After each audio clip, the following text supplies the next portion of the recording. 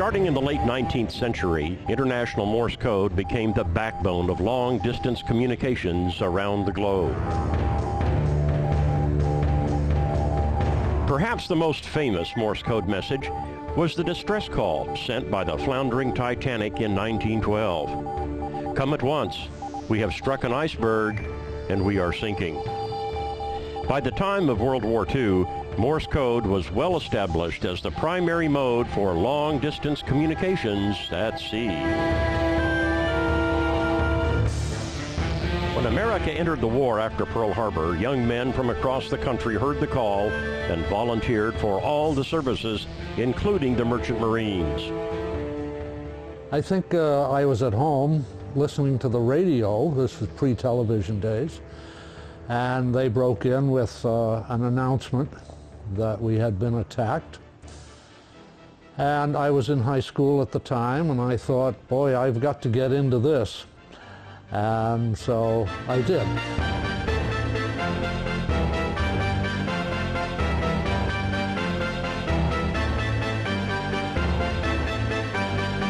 The United States mobilized its manufacturing resources to provide ships for supplying war materials to our allies, Great Britain and the Soviet Union.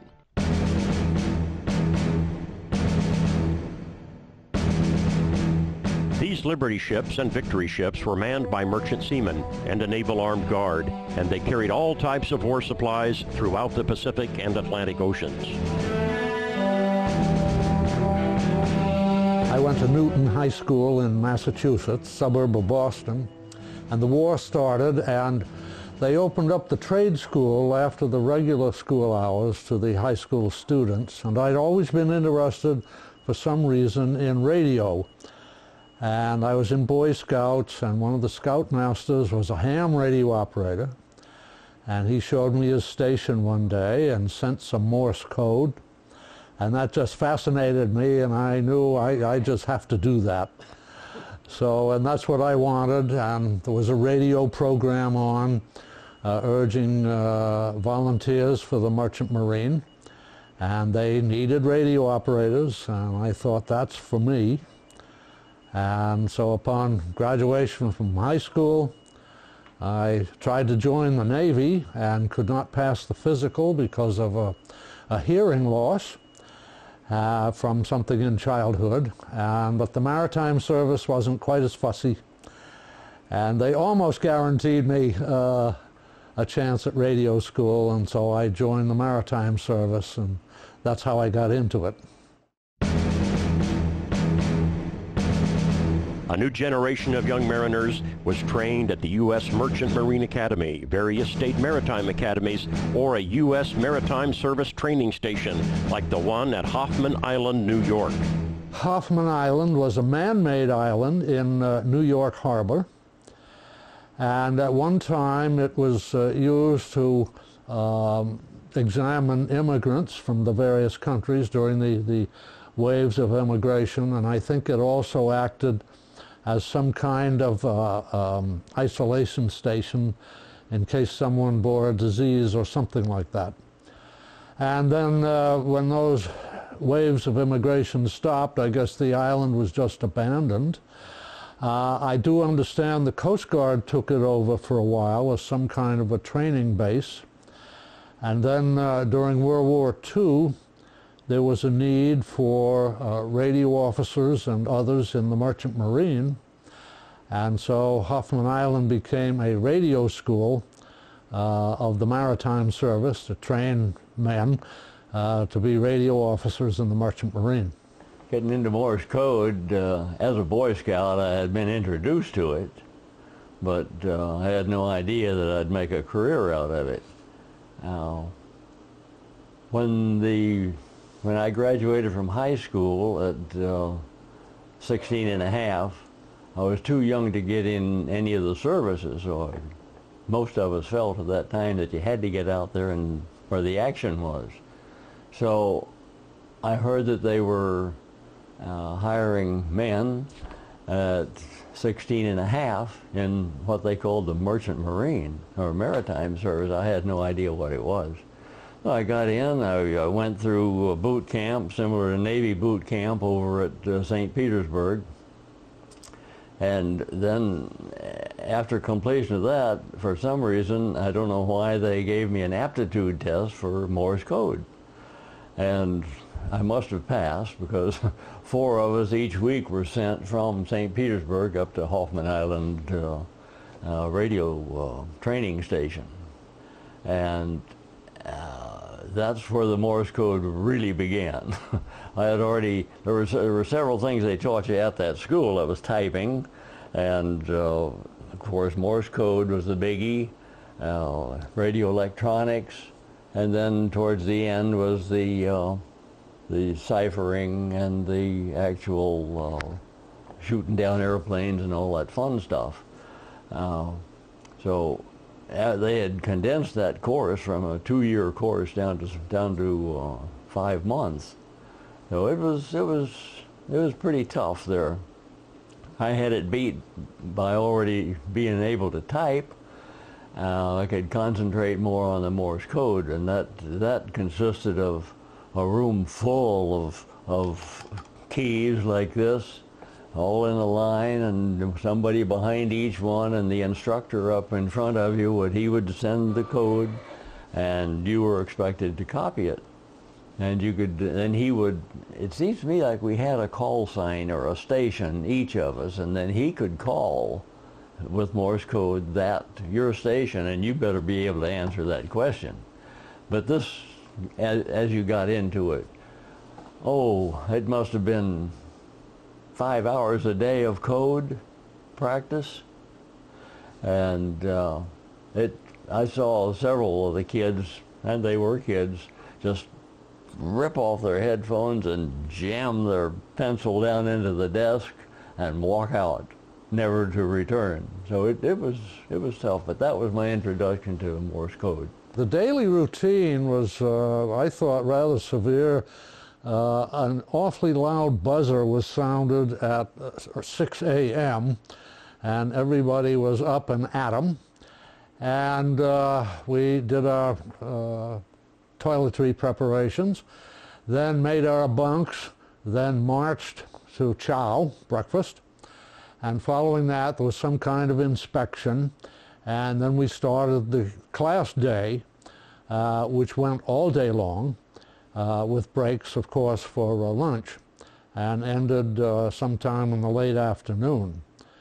And as I remember it, we had 3 hours of code, Morse code per day, and then an equal time with radio theory. And the day was all filled up. At the end of each week, there was an examination on the week's material. And if one did not make a certain grade, then one was, quote, invited to spend the weekend at makeup school, and lost the leave privileges. I think I put in 2 of those. Well, you lived in the barracks, and which was kept spotlessly clean, military fashion. You would arise fairly early, and I don't recall marching to class, but they had the military music sounding all the time, going where you couldn't get away from it. And you would go to whatever class you were going to. Like I say, it was mainly it was Morse code, radio electronic theory, and typing, things like that. The things at the school that were most difficult for me were the theory, really. I didn't understand it. The Morse code came fairly easily. Typing I had covered, but the theory, it just never really made sense to me. When they showed us our first actual capacitor in a radio receiver or transmitter, I thought it would look like this, the diagram. That's the diagrams all told me that this was a capacitor and this was a resistor. I didn't expect them to look like that. So I never really shone on in the theory end of it, but got it well enough to pass the test with the FCC and still have it. We were trained, well, first of all, in a code class. We had typewriters with the communications keyboard. That is, the keyboard is all capital letters plus the numbers and punctuation. Secondly, on the practical end of things, we had a ship's radio room set up with two different kinds of equipment, one made by Radio Marine Corporation, the other made by McKay Radio. And we trained on both of those. They were connected to dummy antennas. You couldn't go on the air during the war, even for training purposes. So there was a huge, I think it was a 750 watt light bulb was the dummy antenna, and we would tune it up to the brightest brilliance of the bulb, and then you knew the transmitter was on the air.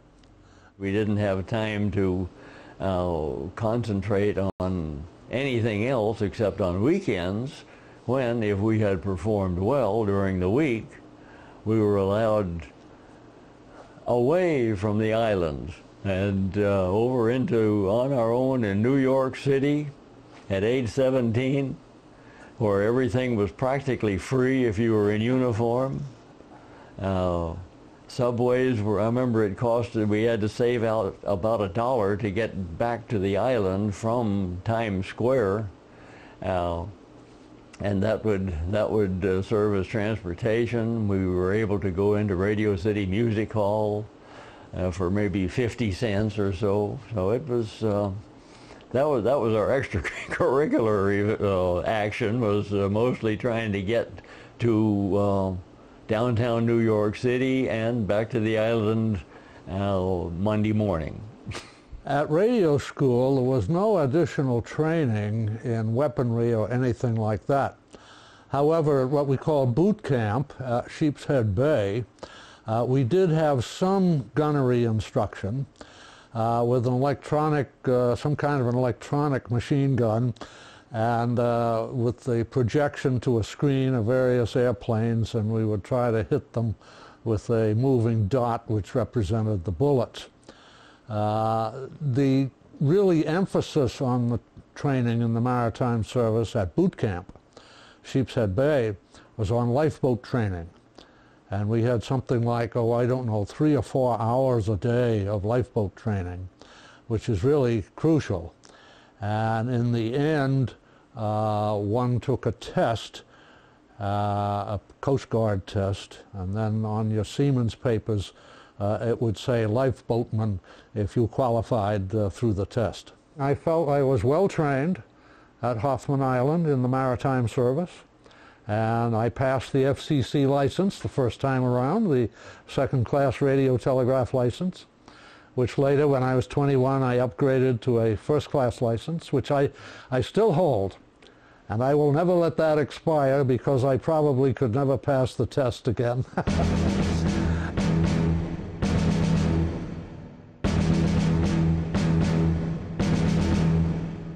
Many of these new radio officers were assigned to Liberty ships, carrying war materials to Europe. Oh, my first ship, that was a classic Liberty ship. Quite an adventure. Went on board the ship in New Orleans and found her to be fully loaded with war supplies for Italy. Well, we didn't know where we were going, but fully supplied. And we looked around a little bit and thought it was a rather strange cargo, because the cargo holds were all completely filled with one cargo, bottled beer. The tween deck areas, which covered quite a lot of the Liberty ship, they had built stalls, and we had 18 U.S. Army men come on board to care for the Missouri mules, which we finally found out were going to Italy for the mountain warfare. They could use the mules as backpacks to places where the jeeps and other vehicles could not go. Oh, my first ship was a Liberty ship, the SS John L. Sullivan. I think the call sign, if I remember correctly, and I might not, I think the call sign was KSOD. Kilo Sierra Oboe Dog, or Delta is the new code, KSOD. It was a Liberty ship, and I was assigned as first assistant radio officer. And we sailed out of Baltimore in a convoy, and the convoy grew larger and larger as we went north and then headed east. And the ultimate destination was Cherbourg, France, with the load of war materiel. Now, France had been heavily damaged, and there was really not much in Cherbourg to see or do. Some of the shops had reopened. There were some goods available. I bought my mother some French perfume. I remember that. The other ports I went to after that, my next voyage took me to India. The Germans had surrendered, but Japan had not. We took war material to Karachi, which was then India. It's now Pakistan, West Pakistan, and around to Calcutta. And we sailed from there down to Ceylon, which is now called Sri Lanka, to Colombo, and the word was we were going to outfit for the invasion of Japan. We were a little bit nervous about that, but okay. And I knew the war couldn't be won without me. One of the most interesting ports that I visited was not even a port. It was a little village beach on the north coast of New Guinea, and the ship was loaded with aviation gasoline in drums that was destined for a little Australian fighter base up in the highlands of New Guinea.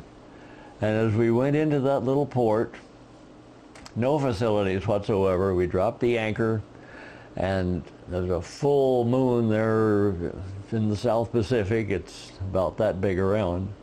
And everything was bright as day, and the aroma of the flowers and everything from this little village on New Guinea, Biak was the name of it, came out to us, and boy, we thought, is this heaven, or are we still in the South Pacific?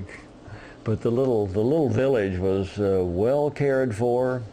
Little coral rocks along the edge of their pathways. There was one shortcoming: there were no women. They had wisely removed all their women from the town out to some other island. Whether that was because of us or because of the Japanese, I'm not sure, but it probably worked both ways.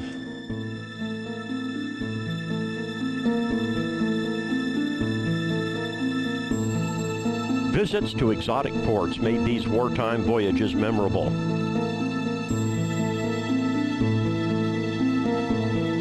But most of a seaman's time was spent on the daily routines aboard ship. The main thing was to stand a watch.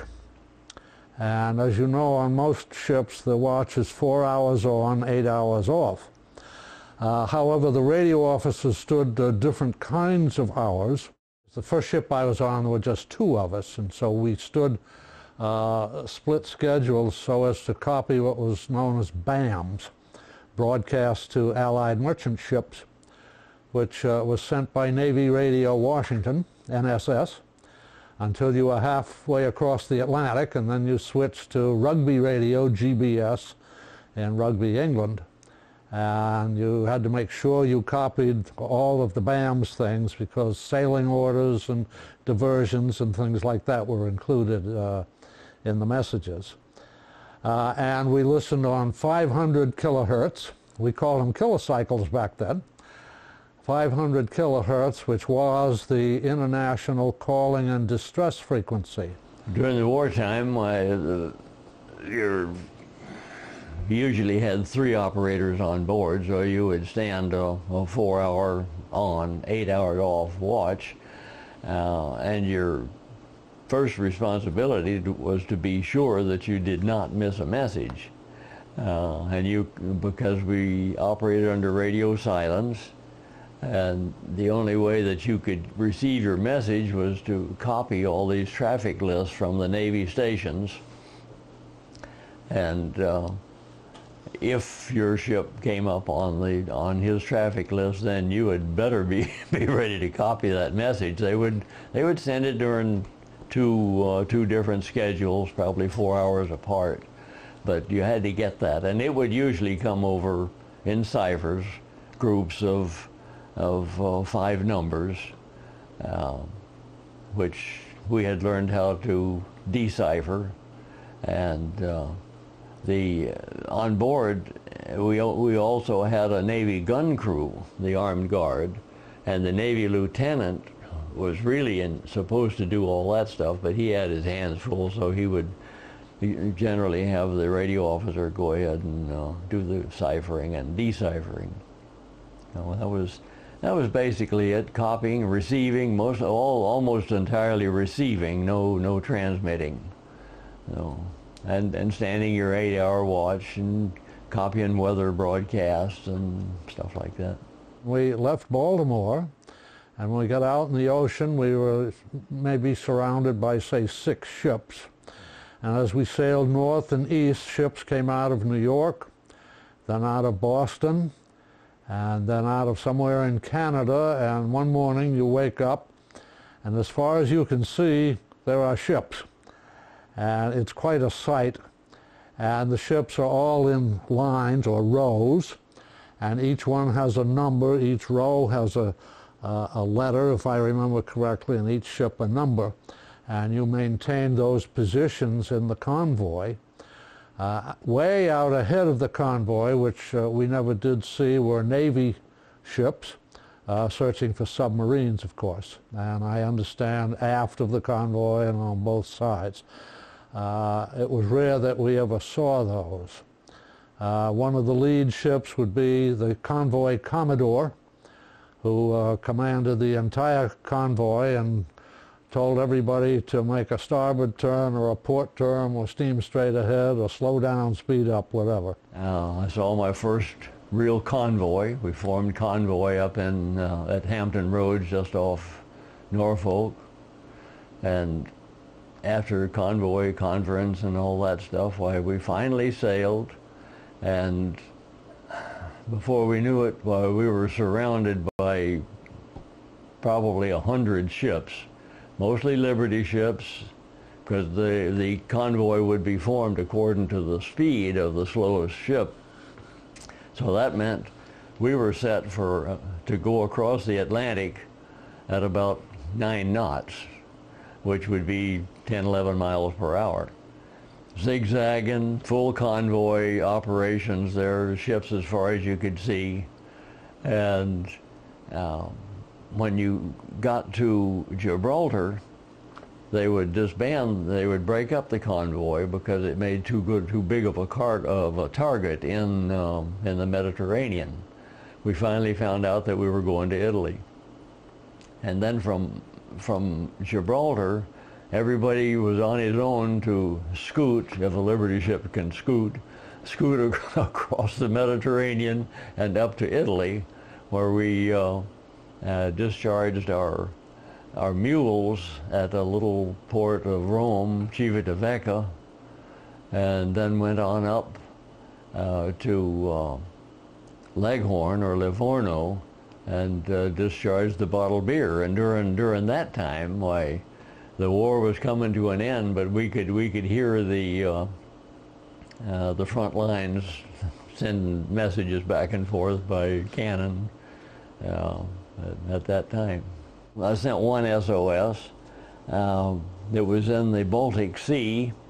We were on the way back from Poland after a voyage over there immediately after the war, and so therefore it was officially an SOS and not a SSSS like we had during the war.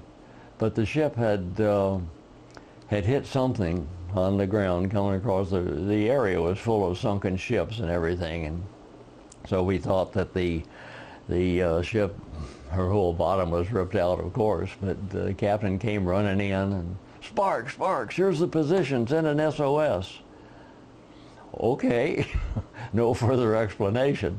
So I did that, and pretty soon it appeared that we were not sinking, and so we made it on into the Kiel Canal there on the way back, and evidently we had just scraped over a sunken ship or something. The area was full of mines anyway, and everybody was still nervous. But that was the only SOS I ever sent. During the war, there were, I heard several of in the Atlantic, the SSS, 4S messages, and there's nothing you could really do about it except pass the message on, because at that time, the ship was not encouraged to go to the aid of the guy that was sending the message, because that would set yourself up as a secondary target. So, yeah, you could. The range was pretty long on 500 kilocycles there, especially at night, and you could hear it for 1,000 miles. The one incident I remember probably stands out in my mind at sea was, as usual, it would entail storms, violent storms at sea. This one, we had come out of the English Channel, heading for the Gulf of Mexico, and we were in the Bay of Biscay, and we hit a very, very strong storm, more than gale force, and the seas were fantastic. And as has been shown later, there is such a thing as a rogue wave, and we all agreed that one had hit us. And when you're in seas like that, you don't go into the wave, because when you would go over the wave, you would leave about half the ship out, and down she would come and thunkety thunkety thunk. So you tried to go across the wave like that, kind of climb over it and coast down. Well, we did some pretty heavy pounding, and before the storm seas really subsided, she cracked in just forward of the house. This was a C2 merchant ship, and she cracked pretty well down into the hull, and the engineers got out their tools and went up there and drilled at the base of that crack. The deck department got together, and they ran heavy cables and lines from the bow to the stern, and pulled them up with the winches, and kind of kept her from coming apart. And we limped on down to the Azores and hid behind an island until the storm subsided, and then everybody decided, well, let's go on home. So we limped into New Orleans in that fashion, and they fixed her up, and she was good as new. Seasick never touched me. I don't know why, really. I remember my first trip, and it was we had as bad a weather as you could as I have seen lately, seen later, I should say. And no, seasickness never did bother me. I used to just kind of laugh at those people who were turning green, and I know what seasickness is, because I've seen them. They would rather be dead. Okay, well, the food on the ship in almost every case was good. You had the officers and the crew ate the same food, but we were served a little differently. And you always had a menu of 3 choices of entrees. You had vegetables, you had everything that you could want. The quality of the preparation varied from time to time, but if that's being nice. But the food was always good unless you ran out. And I was on one ship that was out in the Pacific for a year, one trip, And we ran out of food several times, and we would scrounge food from the Navy or whoever or wherever we could get it. And I remember one time, all we had for about a month was Spam. And I've eaten Spam in every way that you possibly can imagine it to be eaten, and even thrown some over the side. But generally speaking, the food and then the adventure in the dining hall, or the saloon as we called it, was very good. I think probably my most favorite ship was a Delta Line ship out of New Orleans. She was a combination passenger cargo ship. She carried about 100 passengers and a full load of coffee beans. So she was on the permanent run between Houston and New Orleans, and we'd go down through the Caribbean, stop off at Barbados on the way down, and then on down to the Brazilian ports, Rio and Santos, and then on down to Montevideo and Buenos Aires, and then turn around and come back up, more or less the same trip, except we stopped off at Curacao on the way north in Venezuela. So always with a full load of these green coffee beans and 100 or so usually very old passengers, and that's another story. But anyway, that was one of the favorite runs and ships I was on. She was air conditioned and had 3 radio officers, and really that would have been my most favorite ship. There was one Norwegian second mate that was a real good friend of mine, Gunnar Lorentzen. He was sailing as second mate, but he was licensed as master and everything else, and he was just a real good friend. I admired his work, the way he did, and one time especially when the master of that ship was unable to sail from Le Havre, France, due to overdose of alcohol. Gunnar went on up on the bridge, and nobody could get the captain up, so he decided, well, let's sail. So sailed without incident through the locks and everything out to the English Channel and on home. And his reward was he got fired because the captain claimed that he had overstepped his authority, and rather than. But he was an outstanding man. I liked Gunnar. Although they were young men at the time, these radio officers remember very clearly where they were on VJ Day. While we were in India and in Colombo, Ceylon, I had heard a news story about a new weapon had been dropped on Japan, and they called it an atomic bomb. And when we read that, we all laughed at it because we knew there was no such thing, quote unquote, as an atomic bomb. And when the second one was dropped, we thought maybe there's something to it. And of course, the rest is history.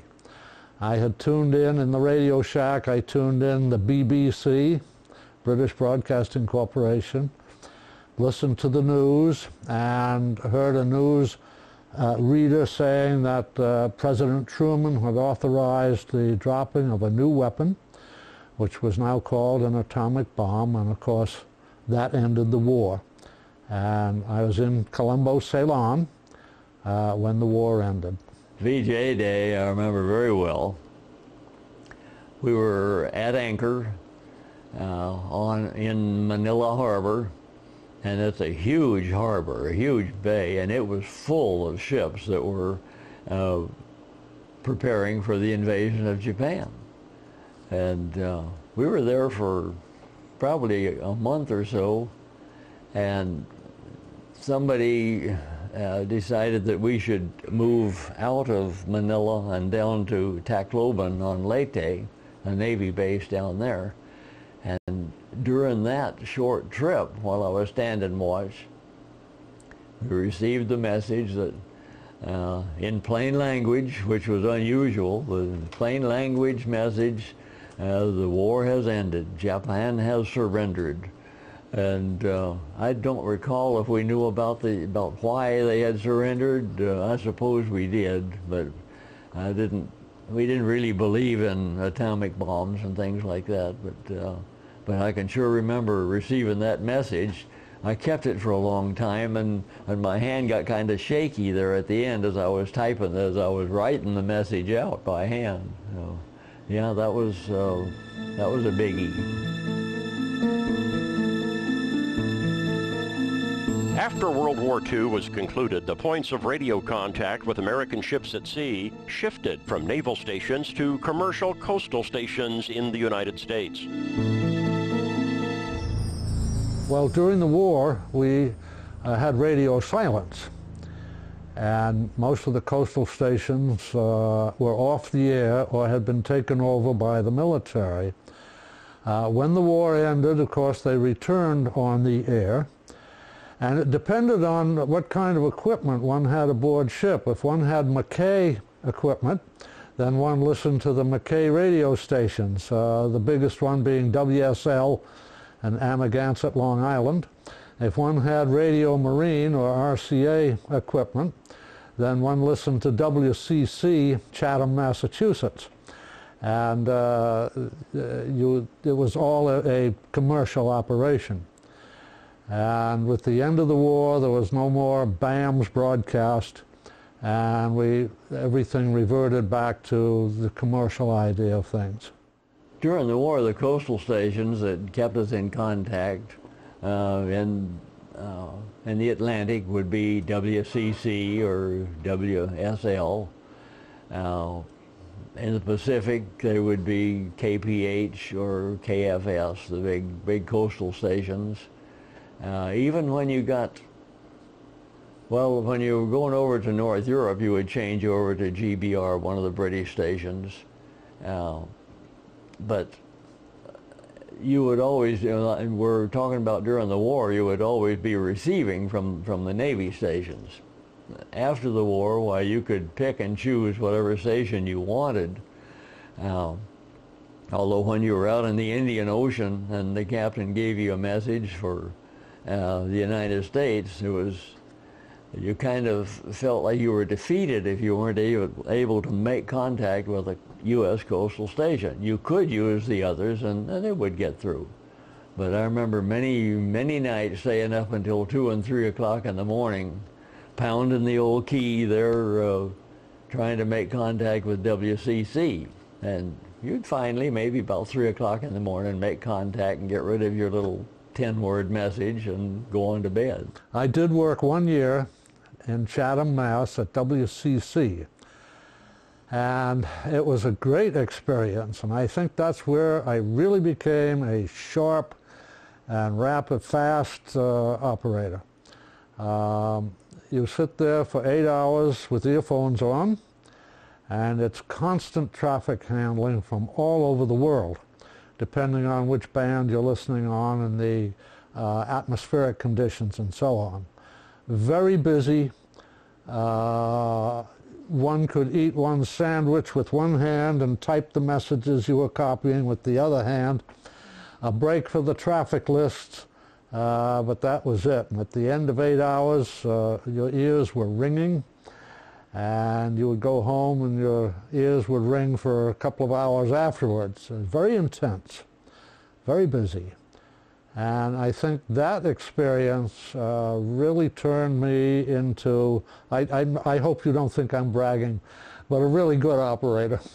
After I retired from Merchant Marine, I knew the operator at the WPD in Tampa, and so I sat around there with him talking and watching the action and everything, just because I missed being out at sea.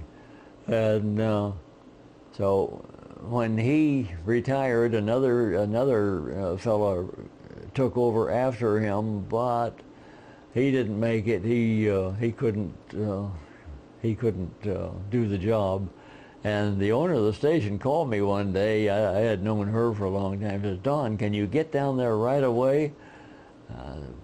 Yeah. So I went down to WPD and stayed there for 20 years as manager of the station. And we built it. That was a great job. I loved that. Mainly in building it up from a little one-man station with 2 receivers and 1 transmitter into a station that could really compete with the biggies.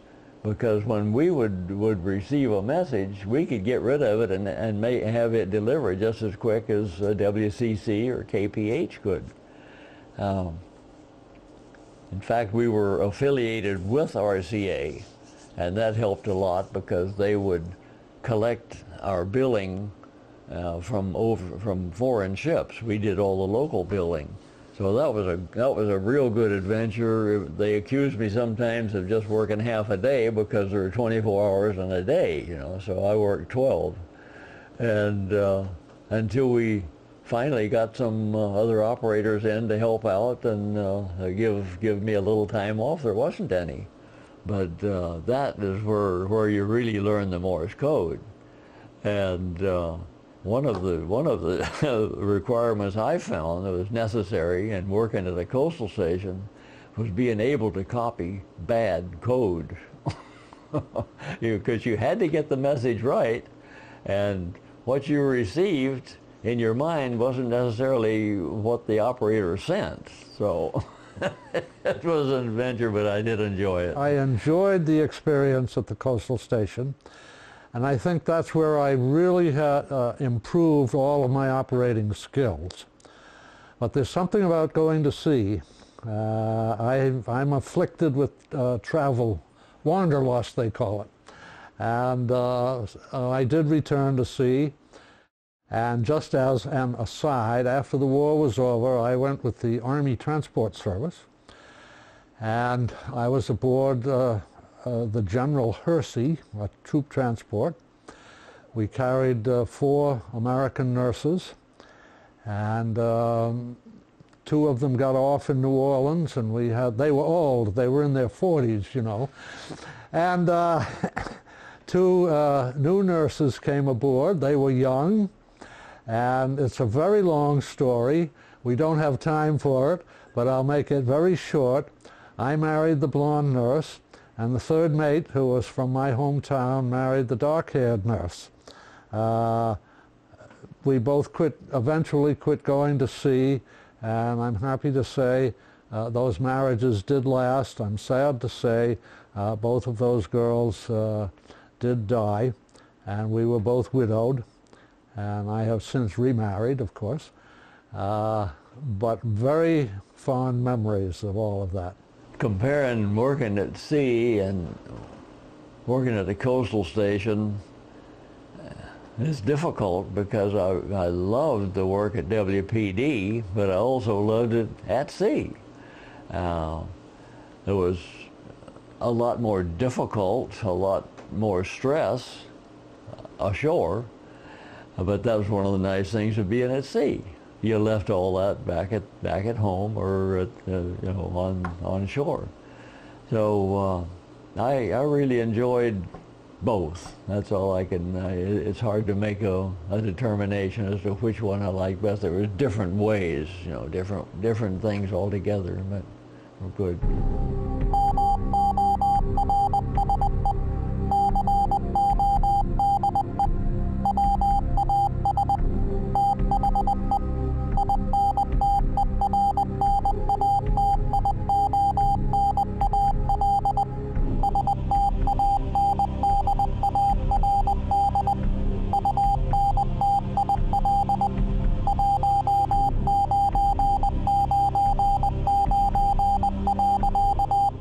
Well, Morse code is one of the oldest ways of communications. It is still in use, as I understand it today, only by the hams, the amateur radio operators, and some of the military. I don't know what they're doing with it. But Morse code today as I say, it's passé, except military and the hams. And it's a skill, it's an art that I feel should be learned for the sake of learning. Morse code, as far as I'm concerned, is my second language. During the war and in peacetime, when we were working foreign stations or foreign ships, why, it was not only the Morse code that they had to understand, but there was a system of cue signals that were international.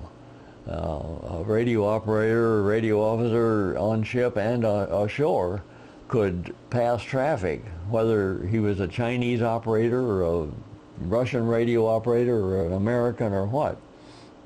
Because when I would hear QTC, that would mean to me, I have a message for you. Well, it would mean the same thing in Spanish or Italian or whatever, Russian or Chinese to that person. So the Q code, there were enough of the Q signs that you could easily carry on communications, and therefore it was definitely a language. There were over 3,200 Liberty and Victory ships that carried the freight for the Allies during World War II, but almost all have vanished from the American scene. 5 have survived as museum ships, including the American Victory, berthed in downtown Tampa, Florida. Oh, the American Victory is, that's what I do to remind me of what I used to do.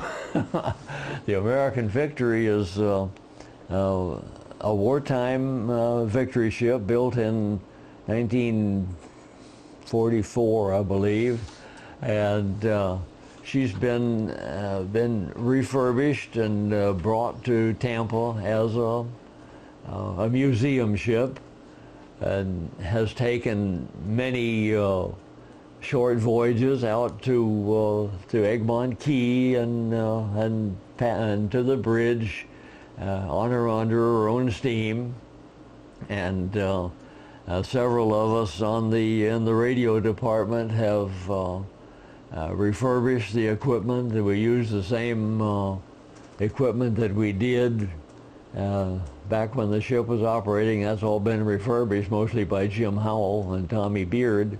Once a week on Saturday mornings, or Saturday afternoons, several of the licensed radio officers that are in the area go down there and actually fire up the equipment and make contact with the station on the West Coast near San Francisco that is using the call sign KSM now, but actually was KPH way back in active days, and one of the leading stations in the world.